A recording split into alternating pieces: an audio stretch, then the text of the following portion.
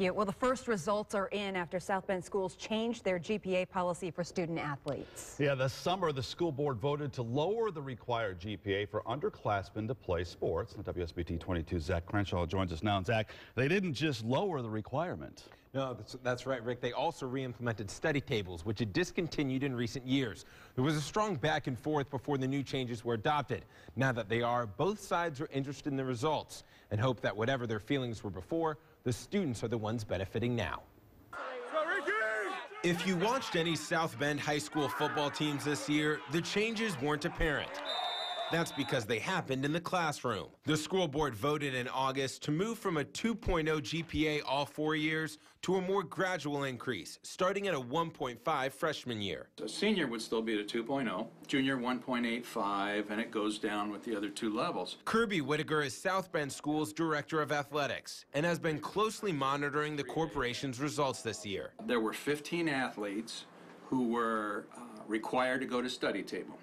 3 chose not to. 12 used the study table, and out of those 12, 7 improved and 5 did not improve.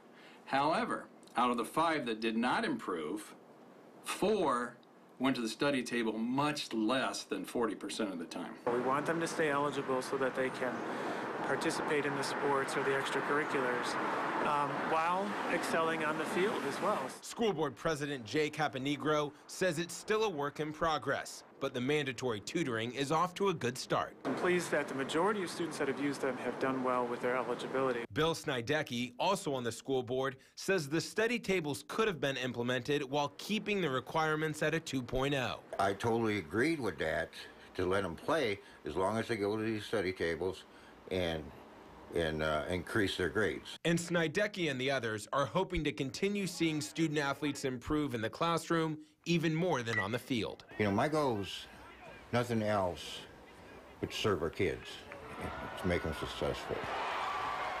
The school board president says he thinks the new policy is also having an impact at the middle school level, where he says more students are getting involved with athletics.